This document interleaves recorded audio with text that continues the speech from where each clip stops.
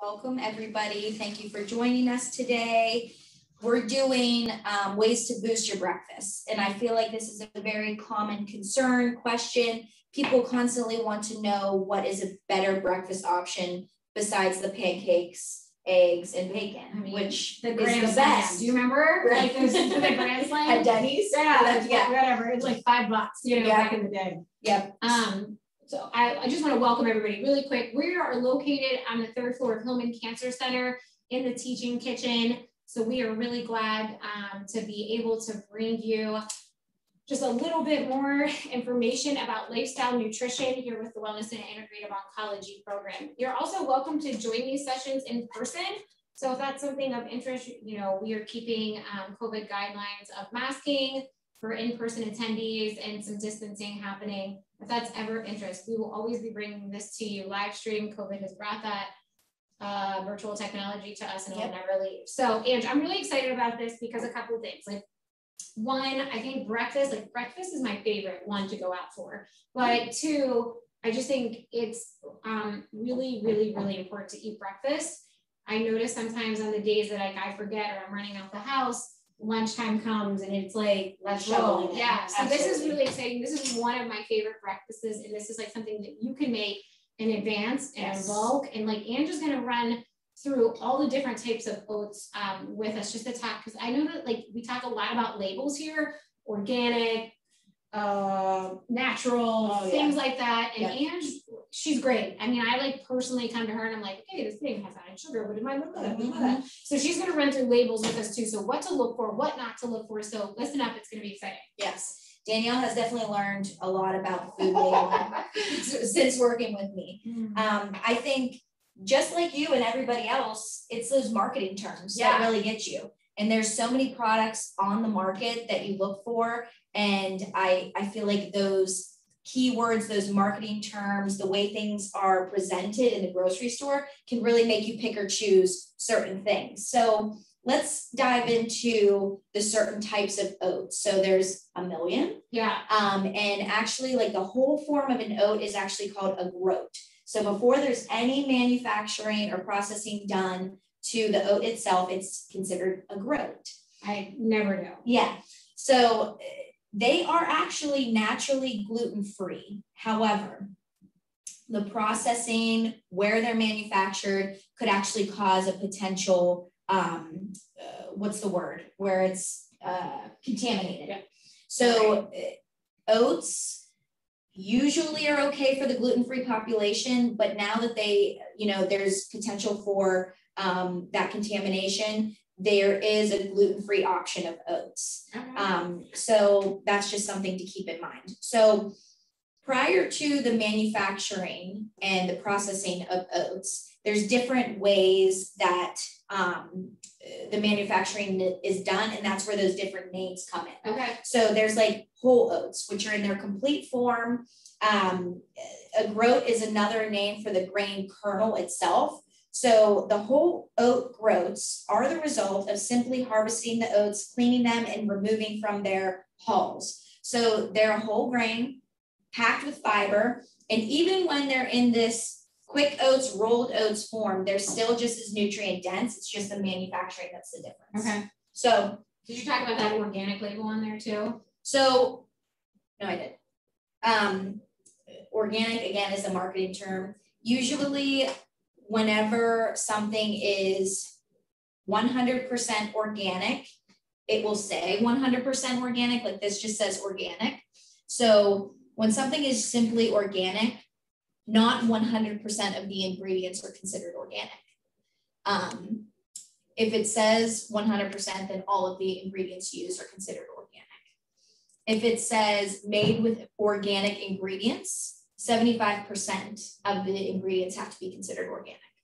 So again, those are different marketing terms. The term natural has no definition behind it. So that is simply just a marketing term. People will purchase things just because it says natural. This is the one right here. I'm like a sucker for marketing, So, but overall, oats are a wonderful nutrient dense option. They are packed with fiber. They actually are a great source of protein.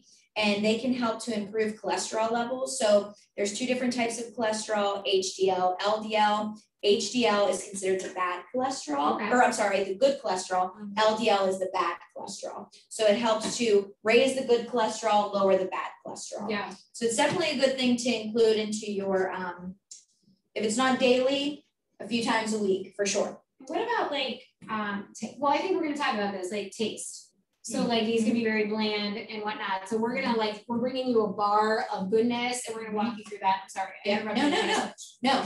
And that's a good point because oats are bland. Yeah. And our goal here is to kind of doctor it up, make your meal at home nutrient dense, but also satisfying and enjoyable, you know, because people think that eating healthy is not like, oh, it's boring or it's expensive or it's this or it's that. And it really doesn't have to be. So that's our goal here. But going back into the oats, so you've heard of steel cut oats, you've heard of rolled oats, you've heard of instant oats. So steel cut oats is actually the groat, so the whole oat, but cut into 2 or 3 pieces so that it's a different consistency, which makes it to actually cook quicker so that the water can absorb into the oat itself. Okay. And another term for that is called Irish oats. Then there's Scottish oats. So those oats are actually made into a consistency of like porridge. So it's definitely a lot more. Like I think of grits. Yeah, like you think of that? Yeah, like cooked down completely, very moist and soft. You think they have Italian grit or oats or no? They don't. They don't. No. But if I feel like if we went to Italy, we'd be like, what kind of oats do you have? They'd be like, obviously Italian oats, not Irish oats. Here's angel hair. Yeah, for breakfast. Yeah, exactly. So these here are quick oats, but they're rolled oats. So what rolled oats is, are the oat groats, they're steamed, but then rolled into flakes. So it's the consistency of it. Obviously, I'm sure you've seen them before, but they're very flat, which means they cook very quick. Okay. And that's what we want for a breakfast meal. Yeah. Right? And what about overnight oats? What do you use for overnight oats? So overnight oats could be used as old-fashioned, which is a rolled oat. Okay. But you just cook it overnight. Now, if you had like a whole oat or the actual groats, those take the longest to cook, almost 50 minutes, compared to instant or quick, that's like a minute or 2. Yeah. So that's not my style, but you know, how about it? You know, we're all about convenience. Yeah, we're going to talk a lot about convenience. We're going to talk about where we got these groceries at too, so it's cost effective. Yeah, and keep in mind too that these are just as nutrient dense. Yeah. But now rolled and quick oats are a little bit different than instant oats. Instant oats is where you get in trouble with a lot of added sugars, a lot of added salts. A lot of those packaged instant oats that have a lot of flavoring like cinnamon, apple, oatmeal. There's a ton of sugar. Yeah, and I mean, as a kid, my mom gave me that because I wouldn't eat oatmeal regularly. But then I was thinking, I'm like, maybe if my mom made it like this, I would have enjoyed it. Right. Like I had no idea that you could like put fruit in your like fresh fruit. I mean, like especially, you know, one thing to talk about too is like you know, McDonald's like sells like an oatmeal to go. Yeah. I mean, you know, and I like my parents, that's like, oh, we're gonna get oatmeal from McDonald's. It's so healthy. I'm like, oh God. But is it? No. You know, like just like their salads that they sell. I mean, I know. like you have to be careful of those things. At fast food joints, at even restaurants, like Starbucks has an oatmeal that they have, which again, it may be a better option, but they want you to like it. So they're gonna add some extra ingredients to really, you know, doctor it up too. But this is something you can make at home. So let's talk about where we purchase these. Okay, so we're going to switch it up next in the coming week. So we've been a little bit more going to, well, let me step back. We were doing Instacart and Amazon Prime delivery. To be perfectly honest, it's just really hard how they do their invoicing for us to justify those like charges in our system. So we just started going to the grocery store, which has been really nice because we've been finding some things. And right now, Whole Foods is the closest to our location, but we will be expanding to Trader Joe's, getting more towards an Aldi and Giant Eagle. We've just been trying to get our operations underneath of us. Here today is all Whole Foods that this is purchased. But please let me tell you, I'm an Aldi shopper. to the core. And so you can find most of these same products, especially when it comes to nuts. Aldi has great prices on nuts that doesn't feel like you just like spent the bank and you need to like account for every single nut in that bag. So another thing that we're going to be using today, I know that for a fact that Aldi has chai seeds. They have a nice big bag of them. They also have flax seed. What's that? Yeah, I think I want to say flax. Chia and flax. Chia. I said chai. Yeah, you did. Sorry. Sorry. Chai tea. Chai tea. And then organic peanut butter.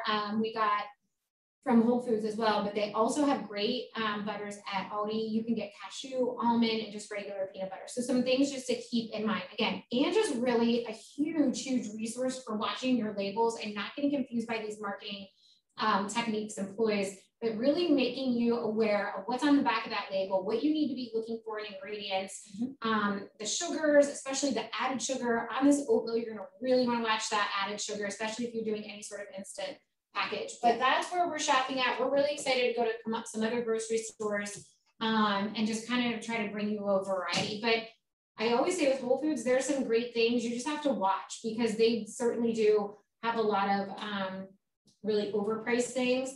One last thing, Target, it's becoming like a really cool little grocery like more store. Yeah. So I've been doing the Target drive up. I'm so sorry for like any mom that ever had to go to a grocery store with their kid that like no longer exists. Like I'm like, oh my God, I could never. But you can do, if you get on their app, they have very reasonably priced options and a lot of like decent options, healthy options. So it's not like you're just getting like sausage, eggs, and milk and bread, you know, there's a lot of things. So that's always my take. I'm here for convenience and where we shop and how to save money. Aren't we all? I mean, we all have busy lifestyles. We all have families. We have all people in our family that may not like the same things we do and have to buy certain things. So, and maybe you're not the best cook. Yeah. I mean, I'm not. I'm getting better because of this. So it's all about experience and actually getting in there and trying things. Yep. But going back to the grocery stores, you know, sometimes Whole Foods aren't available in your area, depending on where you live. So that's why we're trying to expand that to like Giant Eagle. Those are more readily available and what you can find there. And just to tell you a quick story, I'm from Beaver County and I went to the local Shop and Save. I was going to say Shop and Save's another one that's kind of fluttering up a bit. Well, I went in there and I needed to find flax seeds for a recipe that I was making. And I asked the cashier, I'm like, do you guys have flax seeds? She goes, what's that? Oh man, So then I actually found them, but in whole form. So I had to put them in my food processor, grind them up because you can't digest. Oh my gosh, no, you'll be it'll go right through you, you know? And just a quick story about chia seeds that I told you before. You gotta be careful. This was like when I was a student and, you know, I'm trying to be this healthy dietitian, dietetic student. And I put chia seeds in my smoothie and I put entirely too much. And it was like a chia pet was growing in my belly. It was insane. So, you know, a little goes a long way with it. This is packed with fiber.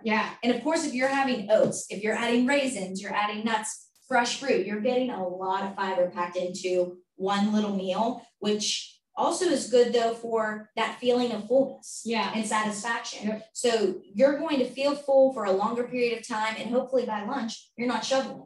You know, you're like satisfied still and you can eat a smaller portion. You can truly then eat a salad for lunch. And because like sometimes I'm like, okay, this felt like nothing. I'm starving. But if you eat a really, I don't know, nutrient dense like breakfast like this, you can get a lot out of it. So going into the chia seeds, they're actually a complete protein. So that means that they have all 9 essential amino acids that you can't get, you know, in the body itself.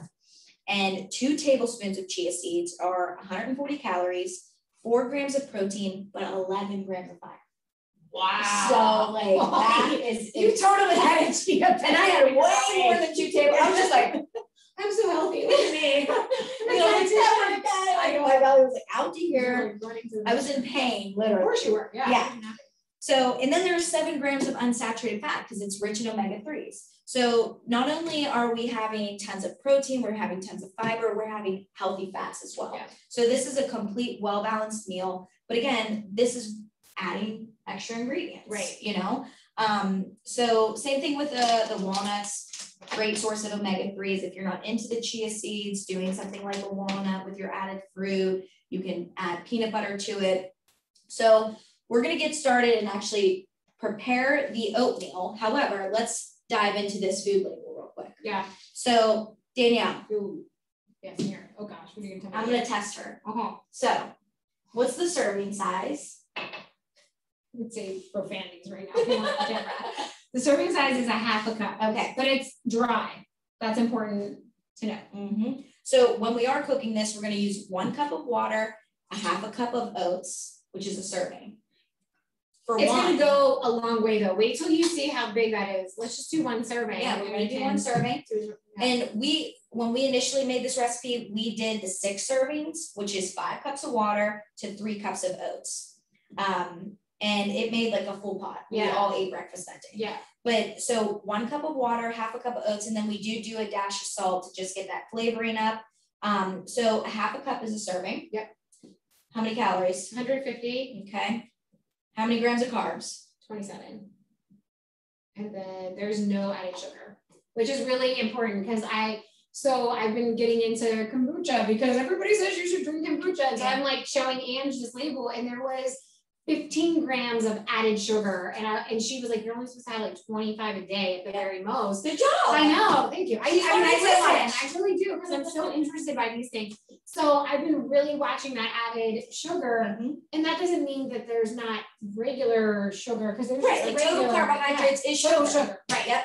So again, it's a complex carb, sugar, because it has fiber and it also has 5 grams of protein for that 1 serving. So, you know, a little goes a long way, but then again, you're packing in so much more fiber, so much more protein, healthy fats. So this is going to go a long way. So let's get this started.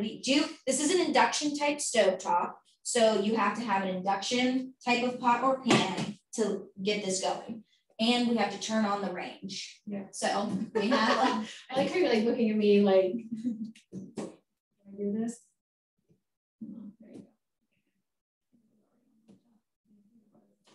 Okay. Oh, yeah, did you hear that? Yeah, I did. All right, so we're gonna do 1 cup of water, half a cup of oats. You wanna do the oats? I'll grab the water. You got it. Do I need to are we dumping the oats in? Like, or does it have to come to a boil? Did you say it has to boil first? No. Oh. My gosh, sounds like a spaceship. Okay, let me see what it says actually. Because this, we actually are using the directions right from the box. So this says, bring water and salt to a boil. She's right. And you need some salt. Then stir in the oats and boil for 1 minute. So just so you know, you're not going to sit here for 20 minutes and watch this, boil. This will boil in approximately a minute. And another thing you could do it in the microwave. Yeah, I've never done this. Like, talk about real over here. But I would do overnight oats, to be honest. So, all right, so we're gonna kick this up a notch, because this boils water within literally seconds. So we get this started. We're gonna add the half a cup of oats, and to make this easier for you at home, to cut, if you want apples, dice them, have them cut up already, or just use something that's already in its form that you don't have to cut, like blueberries. Right. These walnuts are in the little bag. They're already halves in pieces, so they're good for consuming as is. Raisins too. Raisins are a dried fruit, so they are a little bit higher in sugar. But again, if you look back at the food label, it's 32 grams of carbs for a 1/4 cup, which is on the higher end, but no added sugar. So it's coming strictly from the fruit. However, again, no higher in sugar. We're already boiling. See? Wow. Yeah. Okay. So I'm going to dump this in. And now we do have to mix very frequently with this because if it gets sticky, kind of gets to that form you don't want.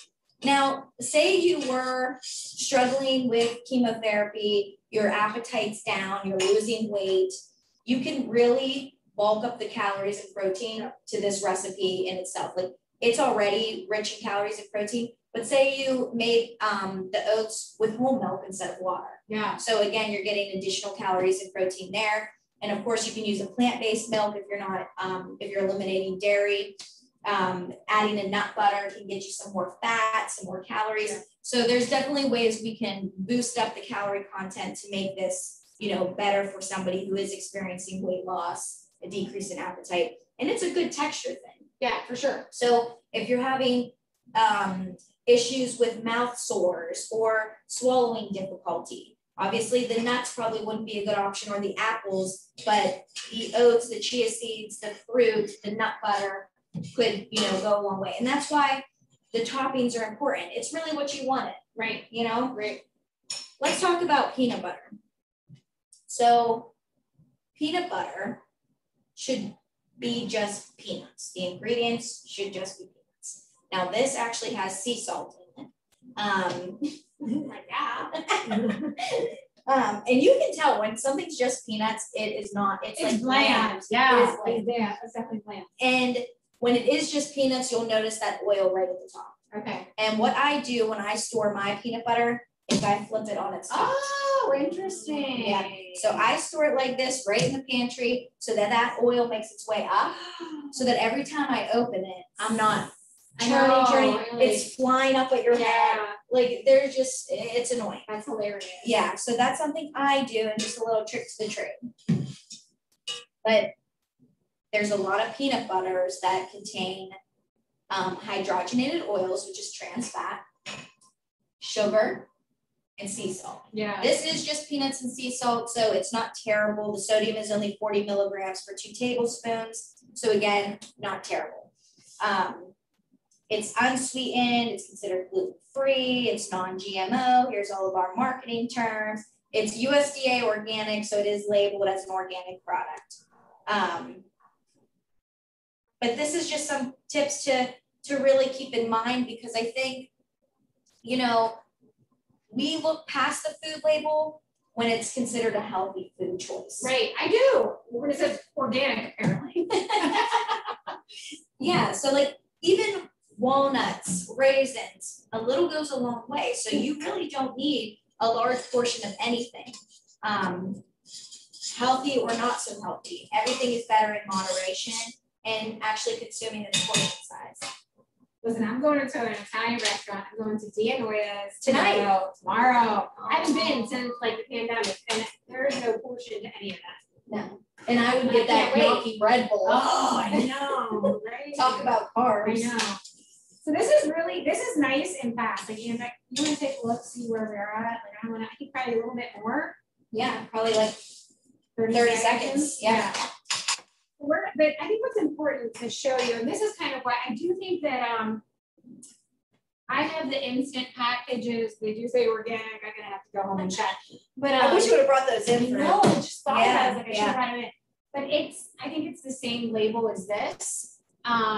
So it is like 365 brand. Yeah, it's 365 brand. It's like the same thing, and there's no flavoring to it, because I definitely say. So maybe it is just this an individual package. Yeah, I mean, I'm gonna go and check. Yeah, because now I'm like, oh great. Okay, this is done. Okay. I'm gonna scoop this. This is not into a bowl, and then show you all what this like serving size really looks like. And it's a lot. I mean, it actually is. You're not like, oh, she just put a drop of oat milk. Don't worry, I'm gonna scrape the entire thing to get every drop. Okay. And like, just remember that we have not added any of the toppings yet. This is not made with milk. This is made with water. So you can see that's like, here's the bowl. Like, you can see the depth of it. And then that's a pretty decent size breakfast. So again, Ange, do you want to walk us through maybe a little bit more about, I always feel like with the fruit, it's like I get into a head game of like, is this fruit so high in sugar? I mean, does it matter? Does it not matter? You're getting fruit, you need fruit. Sugar from fruit is the sugar you want. You know what I mean? You mean not from my fruit snacks? Not so much. I mean, I've had patients so fearful of sugar with their cancer diagnosis that they've eliminated fruit. And that is just not something you want to do. You want fruit in its whole form as much as possible. Like the skin on the apple itself is a great source of fiber. They're nutrient dense. They have antioxidants, phytochemicals, different functions for disease and infection. vitamins, minerals. I don't know if I said that. It's just like so beneficial to have fresh fruit as much as possible and vegetables. So the sugar from fruit, don't worry about it because it's same thing like oats is a whole grain, or not a whole grain. It's a complex product, meaning it has fiber, it has good sugar, but not added sugar. And if you're adding things to it like proteins, healthy fats, again, you're making that just such a balanced, complete meal. And that's really what you want. So I even tell patients, you know, it's better to eat your fruit with the protein. Yeah. So to make it even more of a complex, balanced meal or snack, having nut butter with your apples or having a little bit of nuts with your blueberries is going to be a better combination than just to have fruit by itself. So don't be fearful of sugar when it comes to things like oats, beans, fruits, and vegetables. Things like pop, cookies, pastries, candy, those are simple sugars that you definitely do want to limit. You do not need to eliminate them or avoid them. You really just want to eliminate any unnecessary stress associated with your diet, to be honest. Okay. I feel like people get so hung up on their food choices when they're allowed to eat certain foods, following a strict diet, when that could cause them unnecessary stress. You want a sustainable lifestyle approach and a diet that's well balanced, but still room for enjoyment. Right, absolutely. And that's really what our philosophy here is regarding lifestyle nutrition. It is meant to fit your lifestyle because you're not going to do something that's inconvenient and you're not going to do something long-term that is inconvenient. Correct. I had a patient whose wife was really eager to put him on a vegan diet. Mm-hmm. This man loved pizza. He loved red meat. And for him to go on a strict diet like that was not realistic. Yeah. To the point where he was following it and sneaking off to McDonald's. I mean, yeah, like you don't want that. No. I mean, and then he felt guilty. Sure, of course. You know, so there's all these emotions and negative feelings and almost a bad relationship with food at the end of the day, which you really want to avoid. But I know with a cancer diagnosis, you can't control your diagnosis. Right. You can't control your treatment options, but you can control what you put to your body. Right. And that's one thing you want to focus on, but not stress over. Right. And another thing too, and just even like if you need a little bit more sweet, like adding honey or agave nectar. Agave nectar. Yeah. And then monk fruit is another type of sweetener that is in powdered form. It's in liquid form. No added sugars. It is a naturally 0-calorie sweetener. Okay. Great. A little goes a long way with those things. Great. Yeah. Okay. Awesome. So right now we're going to conclude our recording of this. Thank you all for joining. We will take questions after for those that are on the on virtual or in person. Thanks so much. We hope to see you next week, same time, same place, same people. So I believe